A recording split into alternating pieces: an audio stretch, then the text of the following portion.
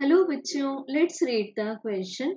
A magnetic dipole is acted upon by two magnetic fields which are inclined to each other at an angle of 75 degree.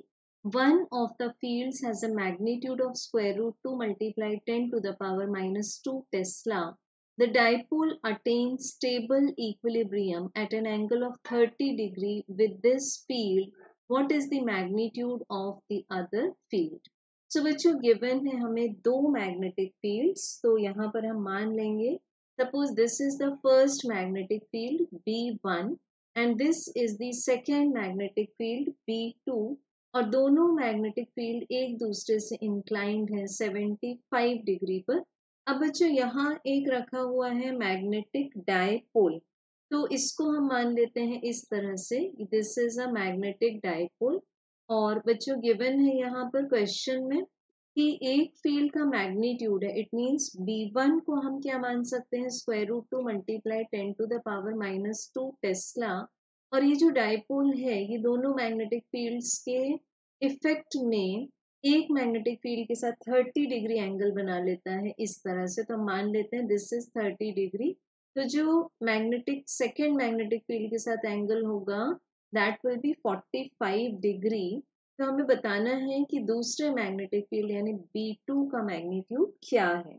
सो बच्चों यहाँ हम देख सकते हैं कि जो B1 फील्ड है वो इस मैग्नेट पर या फिर इस डायपोल पर टॉर्क एक्सर्ट करेगा tau 1 which is M cross B1, क्योंकि इस मैग्नेटिक डायपोल का मोमेंट जो होगा, मान लेते हैं नॉर्थ पोल है, this is the south pole, तो नॉर्थ टू साउथ जो मैग्नेटिक डायपोल मोमेंट होगा M वेक्टर क्वांटिटी एक्ट करेगा, हमें टाउ 1 का आंसर मिल जाएगा M क्रॉस B1। एंड जो सेकेंड मैग्नेटिक फील्ड है B2 वो एक्सप्रेस करेगा टाउ 2, जिसको कि हम दिखा सकते हैं M क्रॉस B2 से। तो यहाँ पर ये हम क्रॉस प्रोडक्ट दिखा रहे हैं, so these are the vector quantities, vector product है। अब बच्चों यहाँ पर क्वेश्चन में वर्ड यूज हुआ है स्टेबल इक्विलिब्रियम। सो बिकॉज ये जो डायपोल है वो स्टेबल इक्विलिब्रियम में है, इट मीन्स जो नेट टॉर्क लग रहा है इस मैग्नेटिक डायपोल पर वो जीरो होगा। तो इट मीन्स क्या हुआ, magnitude wise tau 1 is equal to tau 2।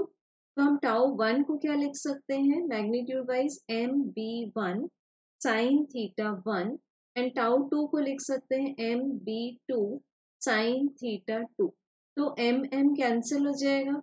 अब जब हम वैल्यूज पुट करेंगे B1 की value square root 2 multiply 10 to the power minus 2, theta 1 की वैल्यू है 30 डिग्री एंड डिवाइड कर देंगे इसको साइन ऑफ 45 डिग्री से, so this will be B2। तो बच्चों जब हम इसको फाइनली सॉल्व करेंगे हमें साइन 45 डिग्री क्या मिल जाएगा 1 बाय स्क्वायर रूट ऑफ 2, और फिर हमें यहाँ मिल जाएगा 2 multiplied by 10 to the power minus 2 multiplied by sine 30 degree की वैल्यू होती है 1 बाय 2, तो this is equals to B2।